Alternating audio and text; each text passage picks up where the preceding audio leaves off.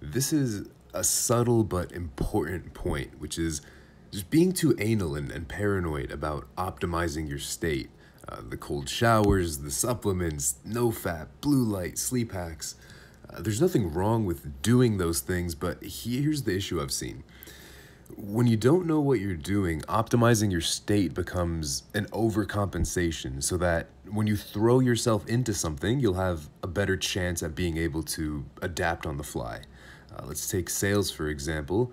If you have a framework, a process, when you know what you're doing, it doesn't matter what state you're in. You'll get the job done because you have a system and the system works and you know what you're doing. Being in an optimized state can enhance your performance, but the issue is when state optimization becomes this overcompensation for not knowing what you're doing and hoping being in a better mood will magically help you figure things out on the fly.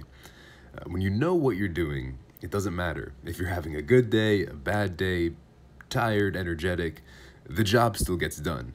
Being in a good state will just enhance those results.